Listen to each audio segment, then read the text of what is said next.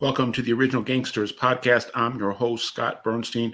Quick hitter edition, breaking news straight out of Brooklyn and the Persico Mafia dynasty, also known as the Colombo crime family. I kind of teased this in our New York LCN sleeper rankings a week or two ago, talking about guys that either you had never heard of or hadn't heard about in a while. And I mentioned Joe Waverly, the OG Colombo mob figure, former acting boss, former consigliere, and now us at the Original Gangsters podcast and our companion web magazine, The Gangster Report, are breaking the news that Joe Waverly has been back in the administration of the Colombos for the last 3 years and is the underboss, and that Joe Waverly and Little Rob D'Onofrio have been running the Colombos in tandem over the last handful of last 3 years, 2-3 years, since the previous administration got locked up. There was speculation that Joe Waverly was going to get up to boss before we knew Little Rob had gotten the promotion. That was broken by Gangland News and Jerry Capacey. And I've been told all this news is coming to me in the aftermath of Sally Bread Cambria's death and his wake and funeral last week. Just a very beloved LCN figure across the 5 boroughs in New York.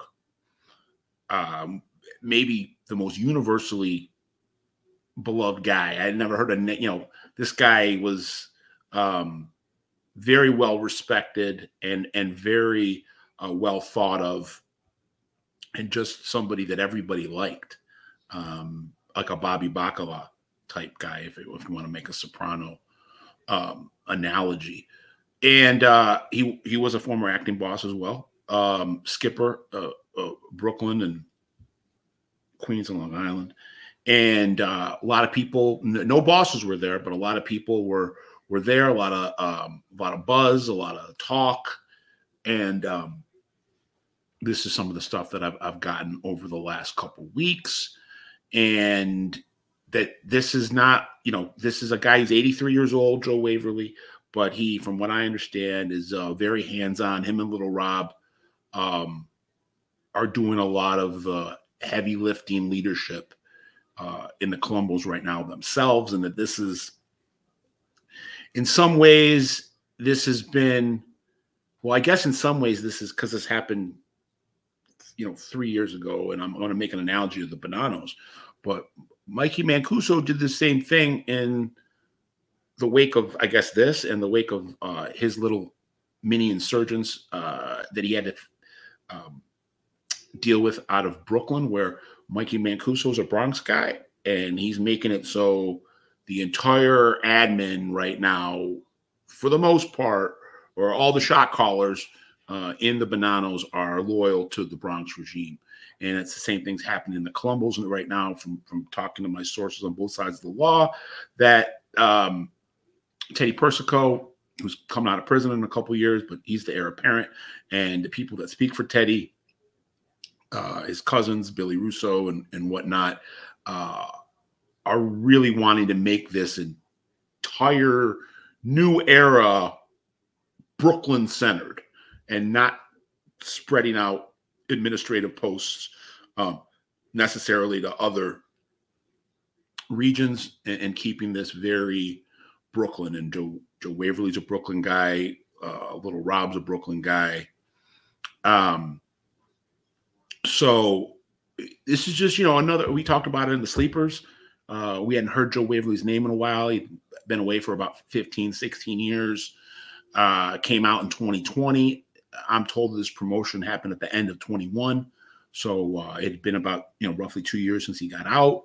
And this guy, to use another term, I can't take credit for it, but shout out to Jerry Capacey with this guy is a dyed-in-wool wise guy. One of the toughest, most tenacious mafia figures you'll find, not just in New York City, but coast to coast right now. Joe Waverly has survived 2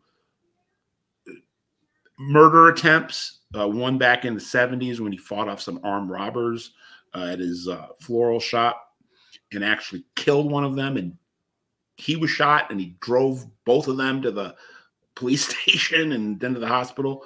And then again, at the peak of the Third Colombo War in the 1990s, Joe Waverly and Greg Scarpa got into a shootout.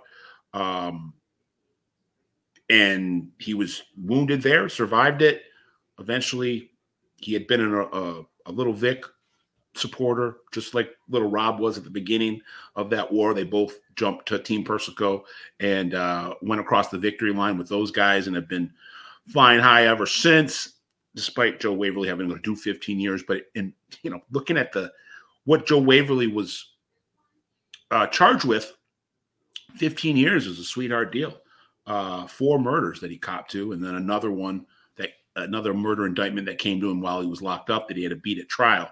So, government thinks he did 5 hits at least, and he did 15 years. That's a pretty, it's a good deal if you can get it. But this is, the DiMatteos are still in place. Ralph DiMatteo, I'm told, still the consigliere. Benji the Claw Casalazzo is, out of the admin. He just came back. He did his prison sentence, came out, and is kind of off into retirement, and had never really been a super pro Persico guy. And now they got Joe Waverly in there, who, as I'm reporting, is really in the driver's seat with Little Rob right now, and the day-to-day affairs of the Colombos. And seems like they've been able to stabilize things. And I know Andy Russo, who was the boss, died waiting for his trial. It was a little bumpy those last couple of years with Mush Russo, because his mind was going to mush.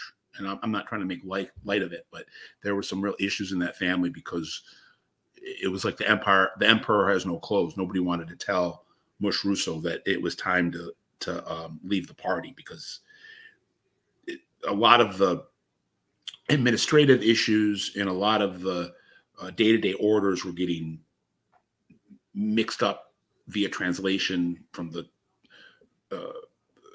from the throne to the street, and some of that was being attributed to Mush's a mental decline. But that's all been righted. Little Rob and Joe Waverly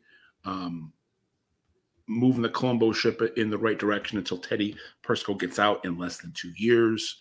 But this was big breaking news, I think, in our world. So I just wanted to share it. Joe Waverly, 83 years old, spent about 20 years out of the admin, or 16, 17, 18 years out of the admin, back in the last couple of years as underboss. Benji Casalazzo into retirement. Little Rob still the acting boss. Skinny Teddy coming out in 2 years. Ralph DiMatteo staying in as consigliere, as not being affected by this partial overhaul. And Joe Waverly, very close to Ralphie DiMatteo and his brother Luca, who's a Long Island capo for the Colombos. Please like, subscribe, share OG Pod. Let everyone know that we're uncovering the underworld, one breaking story at a time here. Check out our Patreon members only, where we do a little bit more analysis, a little more exclusivity in terms of breaking news, interviews. But this is in terms of hardcore second by second news. You're going to get it here at OG YouTube. Scott Burnstein, OG Pod. I'm out.